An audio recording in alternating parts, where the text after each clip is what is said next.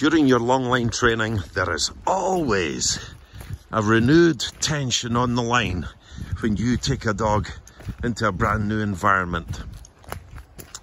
And this is a new environment. It's the first time Tally's been here. And there are pheasants here. So you can see that the line is not fully taut, but what you may call distractions, interest to the dog, environmental pulls, they're very much stronger here. And because it's a new place, emerges new behaviours. So don't worry about, or don't go about giving commands and cues straight away.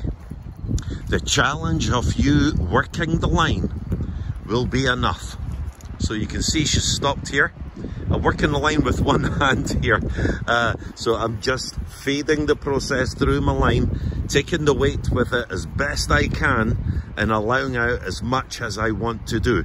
But I'm not interested in stopping her or anything like that.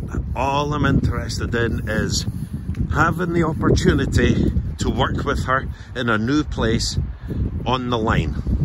That's what's important. And sometimes we put the cart before the horse and we try to do too much. Here's a great opportunity with that renewed tension. After she's had the familiarity of her previous environment you've been training in, here you have renewed tension, new interests, latent responses. So you have your hands full, literally, with working the line in a different way. And that's what I would advise you concentrate on and focus on when you shift your long line training to a new environment. Very difficult here with one hand, but it's doable. And it's a great learning curve, certainly for the human. Your long line training is far from over just because you've trained it in 2 or 3 places. Happy training, folks.